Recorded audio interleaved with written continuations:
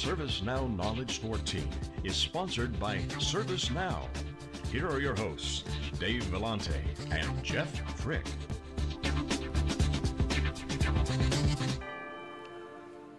We're back. Well, Jeff, it's been a great day. We started off with Fred Luddy. Of course, yesterday we had the warm-up band. We're joking, of course. Frank Slootman, rock star, and then Fred was on today.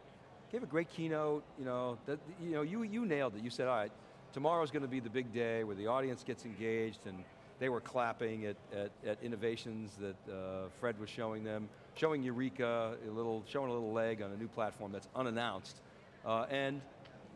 When we ask customers on theCUBE today, what do you want to see? It's amazing to me. Remember last year, what do they all want to see? They want to see mobile. Then boom, there's the mobile announcement. Right, now it's like, we want to see advancements in the UI, and ServiceNow seems to have the pulse of the customer. They're right there, Yeah. And so that's impressive to see that. You don't see a big gap between what customers want and what ServiceNow is delivering. They seem to be in sync, in lockstep with their customer requirements. Now maybe that's because a lot of their customers are in IT and they got this, legacy infrastructure they got to deal with. But nonetheless, it seems like there's good alignment there. Well, I keep thinking, we keep talking about Salesforce and Workday and other, big SaaS application companies, even though they're different. And I just remember the Salesforce button, right, with the no software. And I'm thinking for this show, it should be no IT, because it's IT services management, but everyone's talking about just services management, not IT services management. And that, every customer that we had on today seems to be consistently talking about the fact that they're using this for a broad range of service management issues. Sounds like HR is kind of the next Lego to fall, if you will, to use this application instead of just IT services management. So it's strange to me that only a year away from where we were last year, and that was the primary focus, even though we knew, Fred said it's a platform, we're going to go other places with it, that the customers are already embracing it for these other things beyond just simply IT services management. Yeah, and a couple of things that was, I guess, a little bit concerned with last year. We talked about mobile. ServiceNow filled that gap with a native HTML5 approach, so that's check. The sort of vision that Frank put forth, and Mike Scarpelli last year in theCUBE, of the total available market, beyond sort of the hardcore change management, problem management, that kind of stuff. When you talk to the customers, they were still there. So it's like, okay, there's still a little, Jeffrey Moore theme, they've still got to cross the chasm. Now we're here, you're hearing virtually all the customers we talk to, oh yeah, we are now driving a service orientation throughout our organization. It's consistent with what Slootman was saying about we're driving it through IT. So that's very positive. One of the other things that we talked about last year was the mid-market, the SMB, the Salesforce version of ServiceNow. Now ServiceNow is talking about, a product that's a shrink wrap version. They're not really pushing it hard because Frank Slootman has said, we are focused on the Global 2000, we're going hard after the Global 2000, there's a huge business there.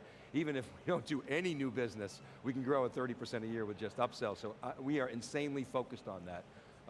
So that's a few years off, but that's another huge potential opportunity for these guys, and we know from some of the competitors that there is a market there, but Slootman's not going to take the pedal off the Global 2000 metal.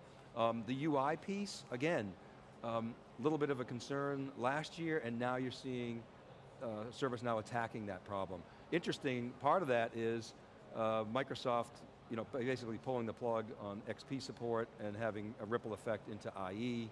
Right.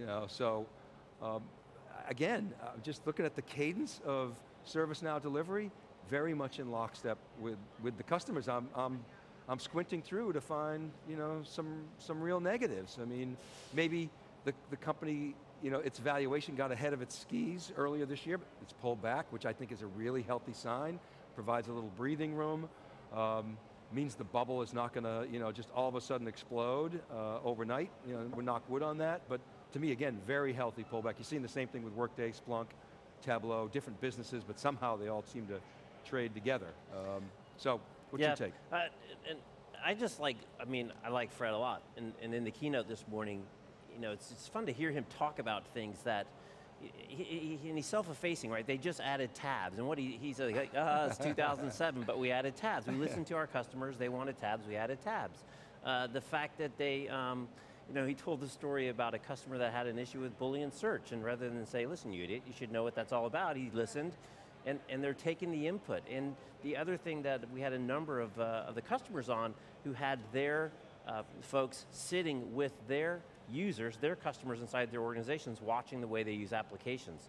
So just this continuous focus on customers, the way people use the product, and again, the other thing, I just keep seeing kind of the development. I mean, they're talking about citizen development, or citizen developers in assembly, but it seems like they're really kind of bringing that type of a mind flow and a way you spend your day on your machine into the services folks as a way to get their work done and become the primary screen that's up on people's screens with the activity feeds and assigning things. It's very innovative, and again, thinking about kids coming up now that are graduating from college that are not email focused, and thinking about how you engage those people as a workforce to get things done. I think it's pretty innovative, pretty interesting.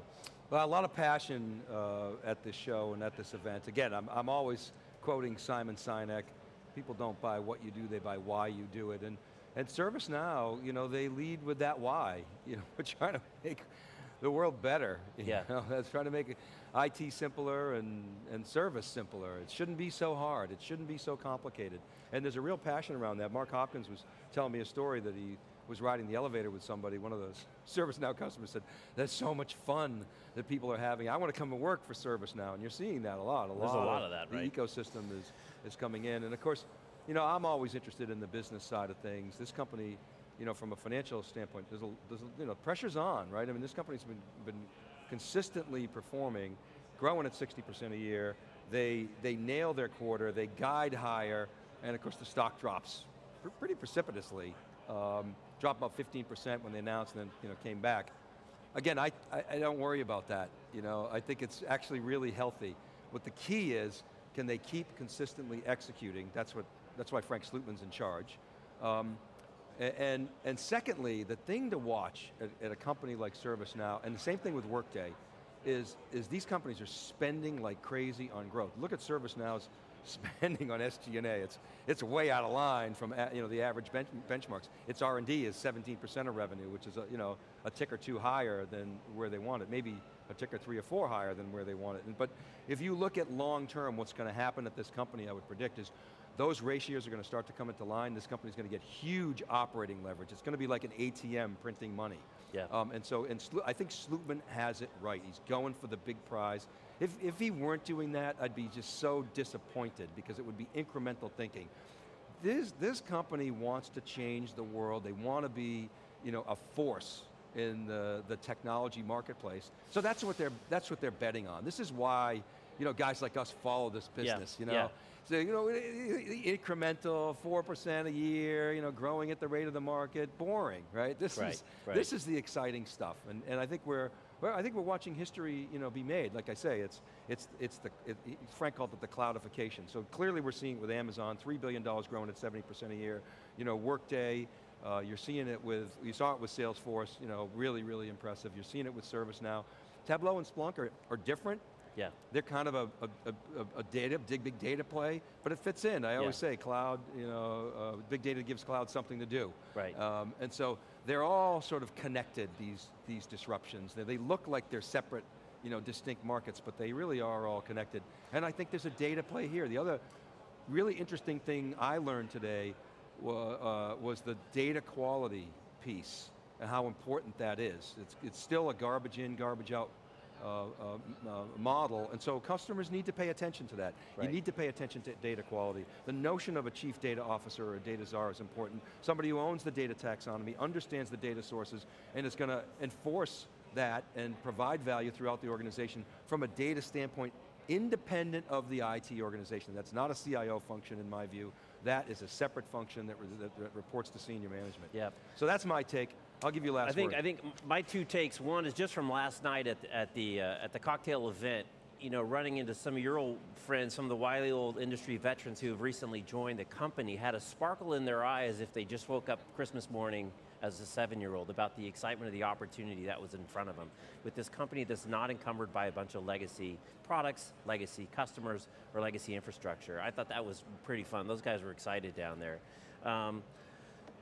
I thought that was great. I guess the last piece that I was very impressed with some of the folks that we had on today and yesterday, really from the practitioner point of view is, we're having this conversation about whether CIO should be business focused or technology focused, and at least the group of people that we had on are really doing a good job of straddling that and really taking a very serious approach on both sides. I think Bart's a great poster child for this. He's running his internal IT department for one side of the house, and he's actually running a separate IT delivery company on the other side of the house. So, I mean, you can't pick a guy that's more embracing both sides of it. So, the evidence is good that people are being able to do this and transform their departments from just order takers and really a cost layer to really trying to deliver that business value. So it's great. I'm looking forward to day 3.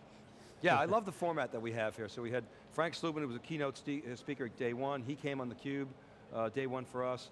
Fred Luddy today was the keynote speaker. He came on theCUBE, day 2. And then we got Dan McGee, who's the keynote speaker tomorrow. He's going to come on, early guest tomorrow. We're going half day tomorrow.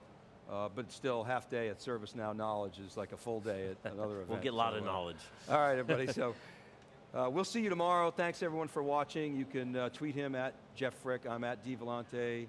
At theCUBE. Check out crowdchat.net/know14. We got a crowd chat going on. And this is theCUBE. Thanks for watching. We'll see you tomorrow.